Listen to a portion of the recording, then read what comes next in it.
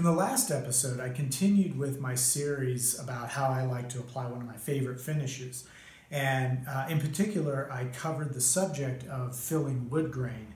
And I mentioned using basically a 50-50 mix of mineral spirits and polyurethane, and then sanding that into the surface using 320 grit wet dry sandpaper. And then I finished off by explaining how you can use H. Balin's 4F pumice to help fill in the pores in the grain on woods such as mahogany or ash.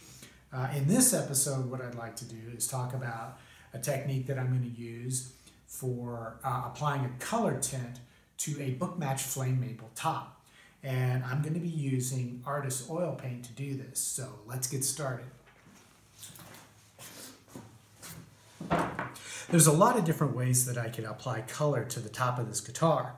And what I want to do is I want to bring out the figure in the flamed maple.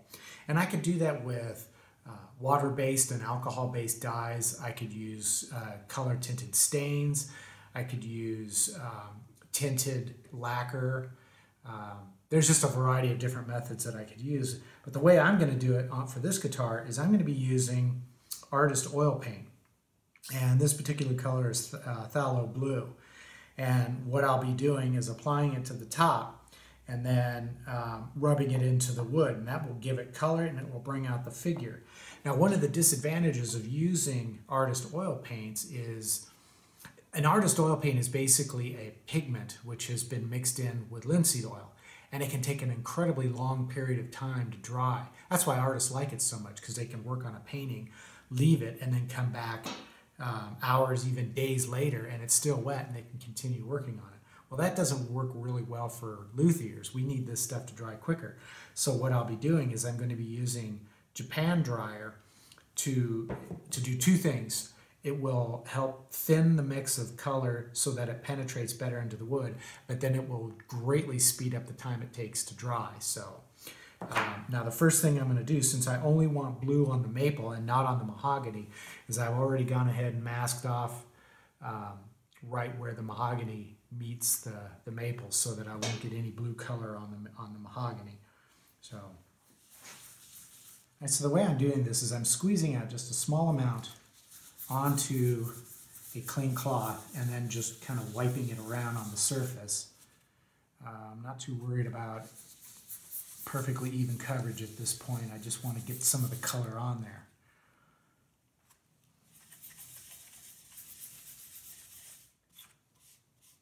Kind of crummy right now, but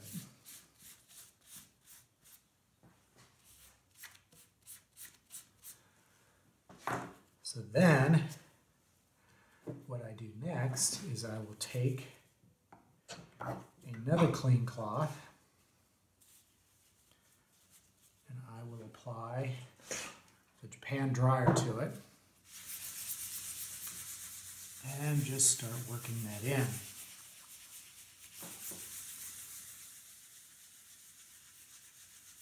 And we want to try to get it all spread evenly on the surface. See, the Japan dryer not only will help speed up the drying process, but what it really does nicely is it thins out the artist oil so that it spreads out more evenly onto the wood.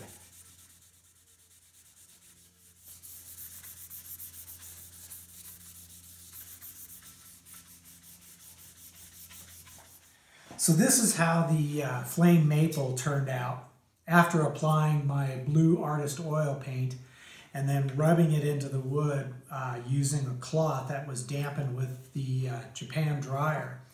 And it took a little bit of work to get it consistent and even, but it wasn't too hard. And then I also did the back of the neck as well.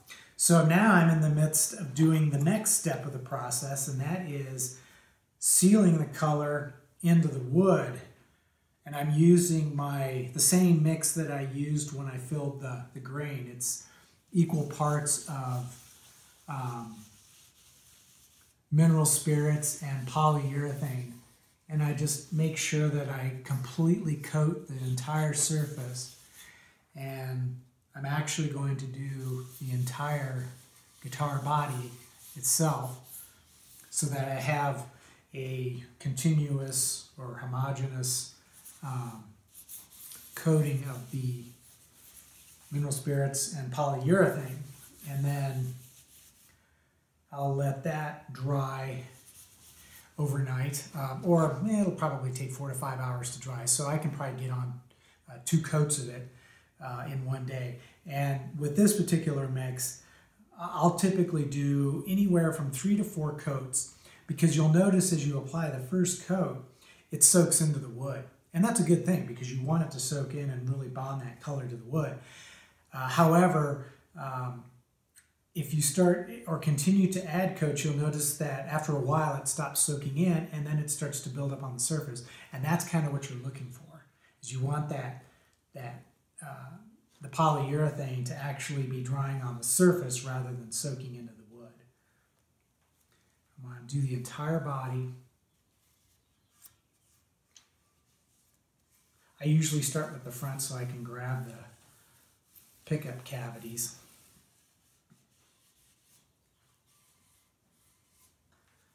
Do the back. And like I said, you want to make sure you get thorough coverage. No spots left uncovered. And you know, that's another reason why you want to do more than one coat, because when you do several coats, you're assured of getting every bit of the surface covered with the polyurethane and mineral spirits. So, of course, the neck gets the same treatment, and I'll probably put a little bit more on the neck, build up more coats.